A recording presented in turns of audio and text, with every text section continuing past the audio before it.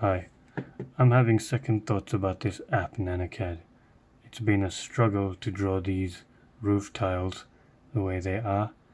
I don't like them, but this is the best way I could draw them, and it's very tricky to... Nice mouse there, isn't it? It's very tricky to work on this when you zoom in.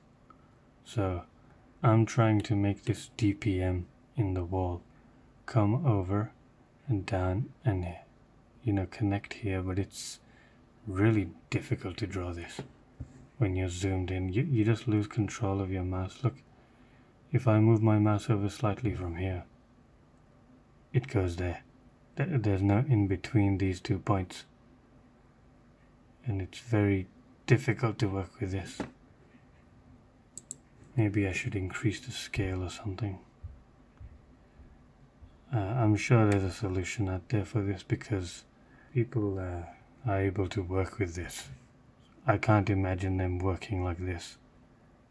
There must be some way of working with this in a better way. Look, I'm having trouble snapping this on, see? I'm just trying to draw a frigging line right here.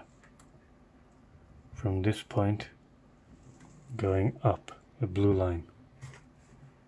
Why don't I just turn this blue one white? Oh, because if I try and I select this line, it selects the green one that's behind. I'm gonna have to watch some videos of other people using this. It's not easy. Okay, by the way, look at the detail. It's gotten that far. Alright, I just watched a video and I found that to solve that problem, or some of the problem, you just have to go down here and turn this off. Snap. Like if I turn snap on, it only why is it not doing it now?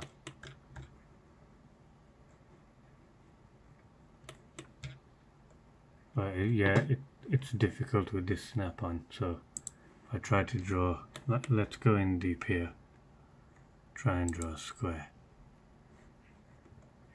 Look at that, how difficult it's being. I can't even move my mouse. I'm just moving it so slightly. Look at that, it only snaps to this grid.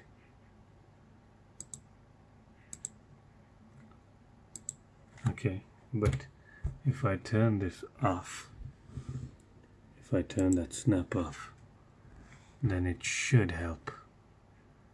So let's try and draw something very small inside this grid line. It works. Good. Okay. Well, maybe this software is not so bad after all. Little solutions like this it's very encouraging, because then we can just use free softwares to do our drawings. We don't need to pay for things like AutoCAD, which cost a lot of money, and it's unnecessary if we have a software like this. I wish I could redraw this, but I can't be bothered. I'll try drawing another detail sometime. I'll turn that grid off. I'll be watching more videos on how to use this software, because one video just helped me out there and I feel encouraged.